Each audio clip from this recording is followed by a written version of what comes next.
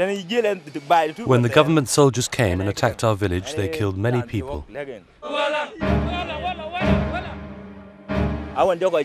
So I had to seek shelter in Ethiopia.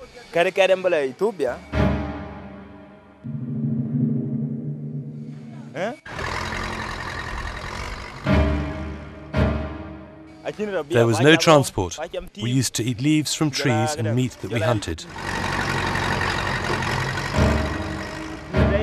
We walked for 3 months, and for the first time in our lives we had no bread.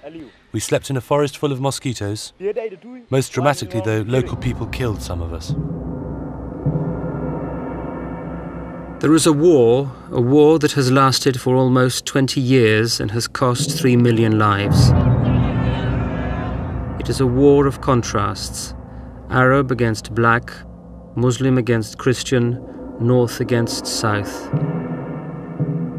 It is a war fought on many fronts, from the battlefields of the southern swamps to the Islamic re-education schools in Khartoum. It is a war in which international interests hang in the balance, whilst people confront famine, slavery and death. It is a war shrouded in a veil of silence.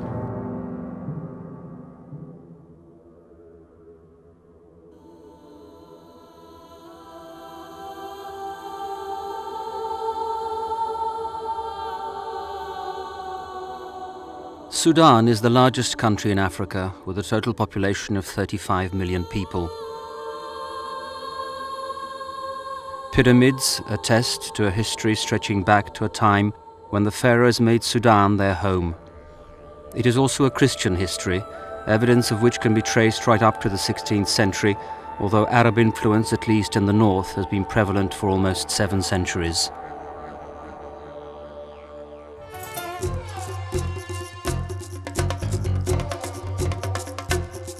Politically, Sudan, a former British colony, gained independence in 1956, only to plunge into a civil war. The Khartoum government, forced by growing radical fundamentalist movements from neighbouring Islamic countries, modified the nation's law in accordance with Islamic law and introduced the Sharia against the wishes of Africans in the south.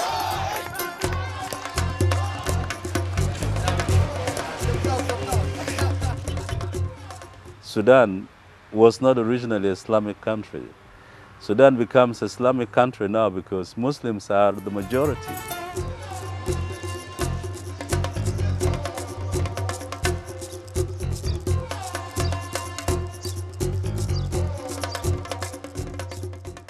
The North would like to have the South, but without the Southerners. And of course, cultural differences greatly differentiate the North from the South. People with Arab cultural roots consider themselves of a higher race than the Africans.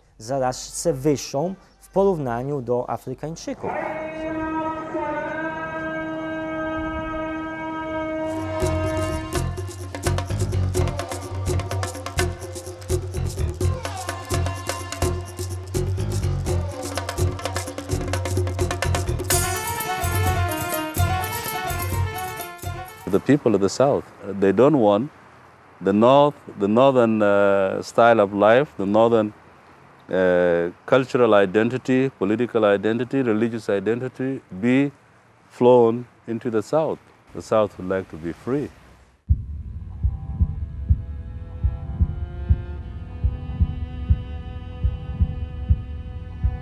The war has claimed the lives of 3 million Sudanese. Almost half the population in the south is widowed. The heavy recruitment of able men has brought about an almost complete crop failure. Child labour is not only common but essential if the remaining crops are to be harvested. There is no hope of an education, and the threat of famine is ever present.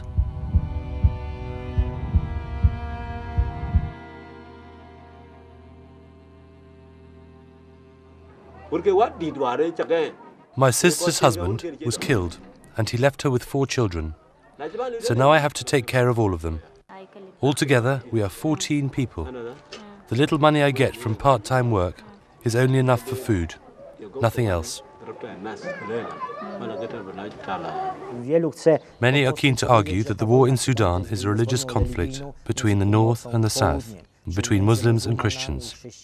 One can simultaneously argue both that yes it is and no it is not. Sudan is thought to have oil reserves similar to those of Saudi Arabia. The fact that most of that oil lies in the middle and south of the country makes it a potential resource for both the north and south.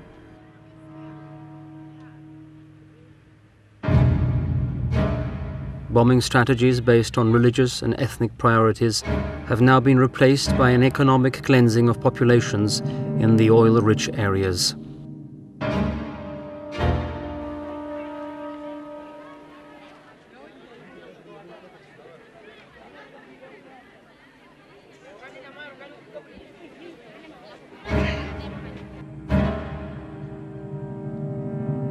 Huge amounts of oil has been found in the Sudan. And all calculation is being made in terms of the oil.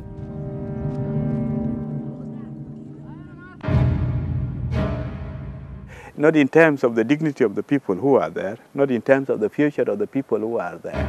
I suppose because our lives do not matter.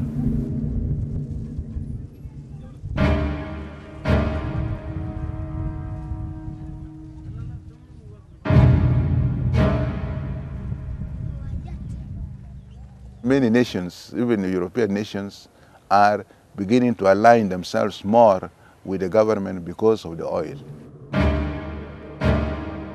And in that way, they are declaring themselves against the Southern Sudanese. And so they are going to defend the oil. They will bring arms, even in a hidden way. Because of the oil under the ground, we will destroy everybody on the surface.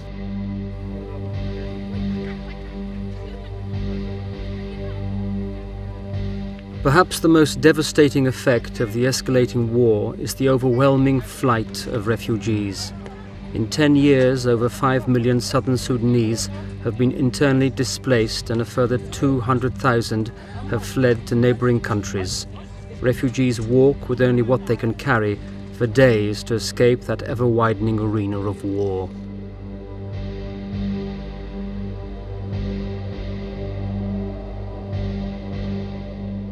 And if they run, where will they go?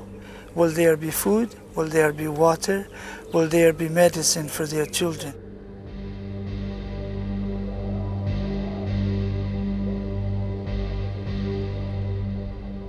They no longer have the right to any land.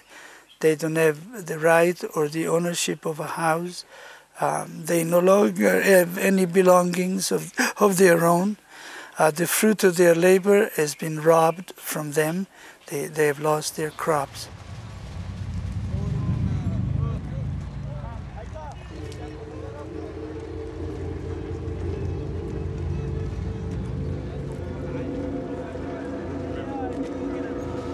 Because of famine and war, almost 3 million people from the south now live in the capital.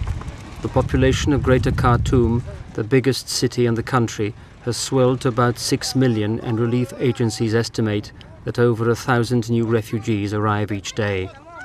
The regime has divided the refugee population into 4 large camps outside the city.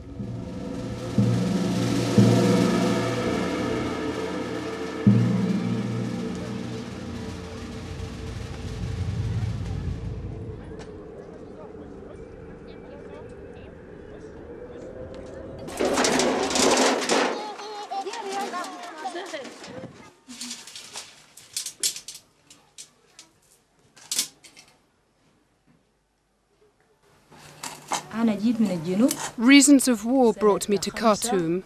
My father died, so I was left alone, a young girl with younger brothers. I decided to escape with the others when our village was destroyed. We walked